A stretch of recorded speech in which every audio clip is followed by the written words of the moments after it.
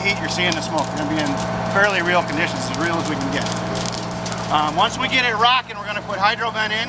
Hydrovent is going to be hydraulic ventilation out, 100 gallons about 100 gallons a minute back in, 95 gallons a minute out.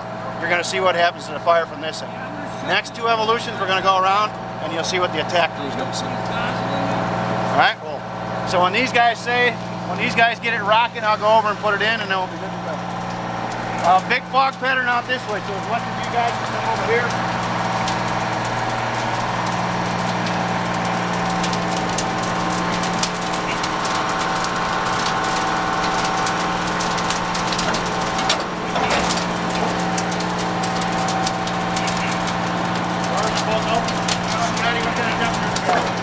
Yeah, that's rolling, bro. Yell them out.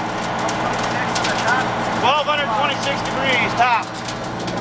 1226 degrees. You're going to watch the smoke on that end and the smoke, color of the smoke on this end. You'll see it go from black to white. That means you're getting water on it, suppression.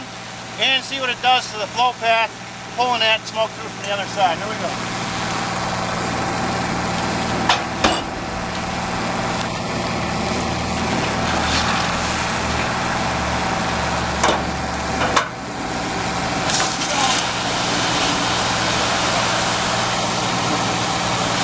Watch your smoke on that side. Watch your color of your smoke on this side.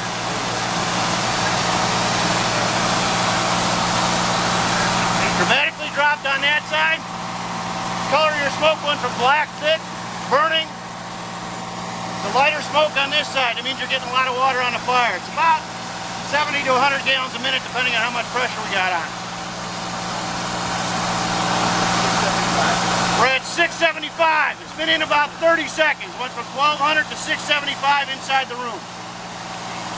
You're pulling the heat and smoke out through the room that's on fire. That's exactly what NIST is saying. They're saying put water on it at the same time as ventilation. That's what this tool does. All right, we're going to shut it down. We'll open it up. Let's see what the fire room looks like.